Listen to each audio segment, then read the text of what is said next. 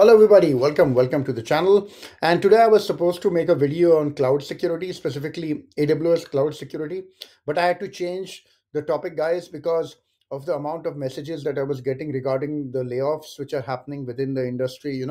It's like we are living in a very tough job market right now. And big tech used to be a very safe area to work in, right? A few years back, but unfortunately, layoffs are still going on, right? From 2023, layoffs are still continuing. Now, cybersecurity is still in demand, but it is you are not immune to these difficulties, right? And I know many experienced people in cybersecurity who are getting laid off. And on top of that, so many newcomers are finding it more and more difficult to stand out in a saturated job market, right? So that's why I've made this video today to like make sure that in such an environment, it is very important to make sure you have the skills to stay in demand in 2024 and beyond.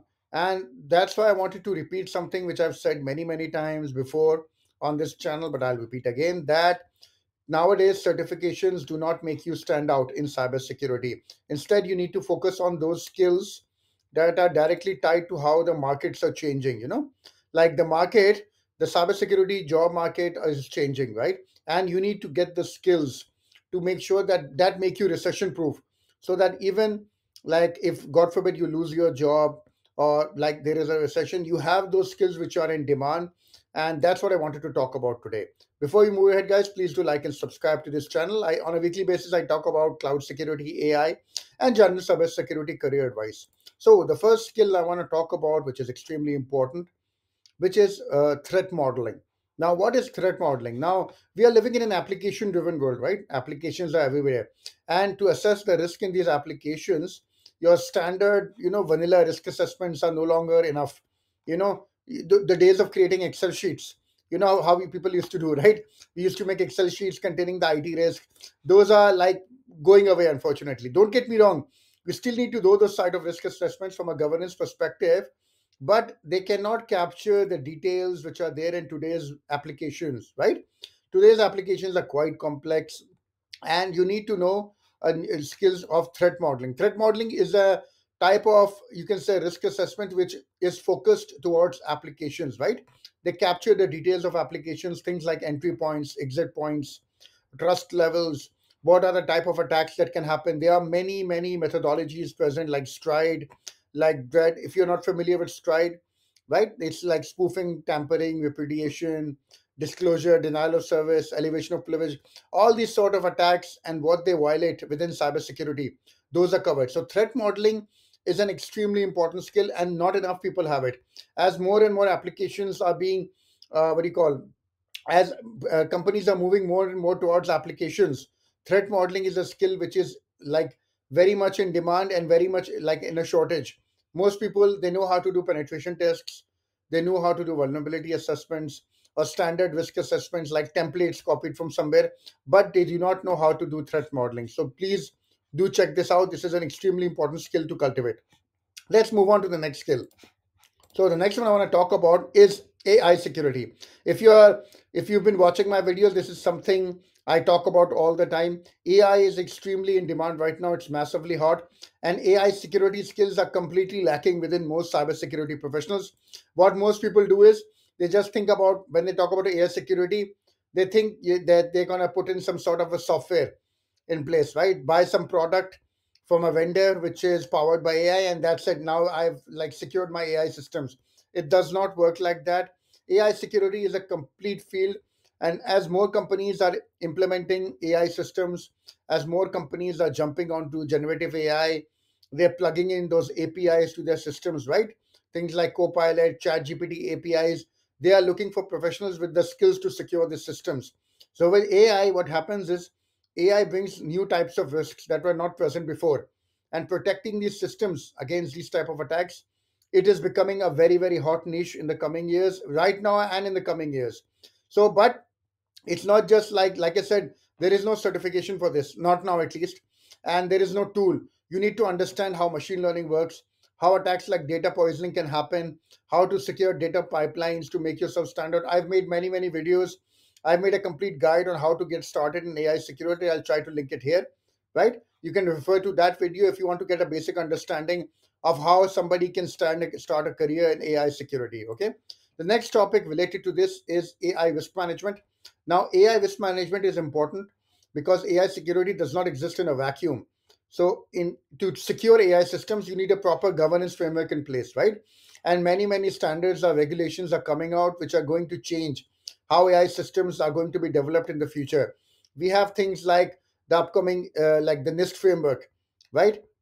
It is going to become this benchmark for the industry to develop secure and safe AI.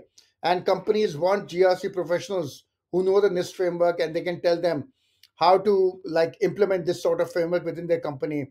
Right? I've made a complete video, I think last week, on these sort of AI governance and AI risk management frameworks. Okay.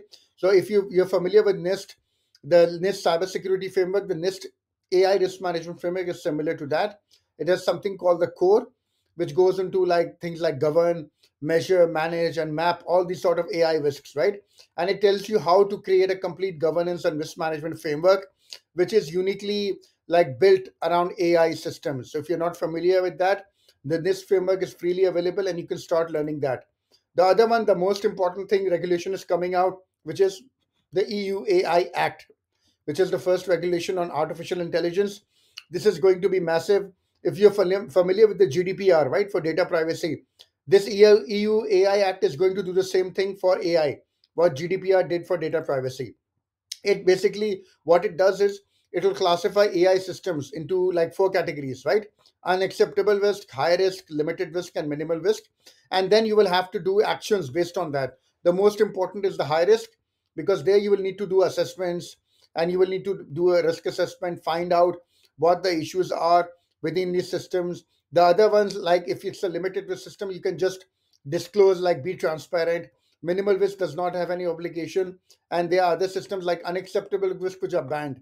So these are the sort of regulations, and this skill is going to be extremely in demand. So if you are a GRC professional, this is another field you want to check out.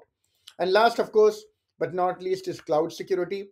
Why am I mentioning cloud security? Well, I mean, that's kind of my job. But the cloud security and AI are directly linked.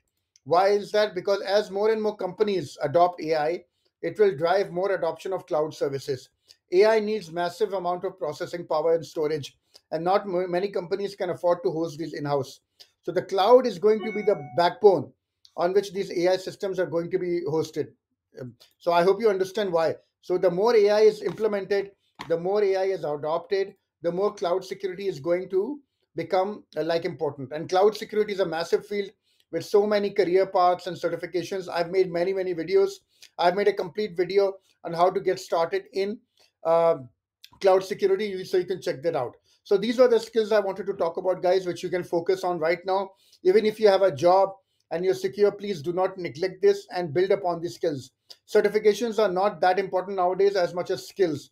And lastly, one very important thing I want to talk about is building your own personal brand. What is your personal brand? It is your own, like your, what you can say, the thing you are known for outside your job, right? You can do many things. You can write on Medium or create a newsletter, create a YouTube channel like this, start teaching courses on Udemy. But the thing is, your personal brand will stay with you regardless of wherever you are, whether you have a job or not, because by creating content, by creating your own brand, you will basically create a sort of insurance policy against recessions and against getting laid off.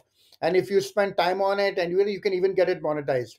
And lastly, if you still need help, please do check out my course, which I've made specifically to help people out who are trying to get into cybersecurity, who are trying to increase their chances of improving, like getting a high paying job. So I hope this was useful to you, everybody. Please do like and subscribe to this channel, and I'll see you in the next video.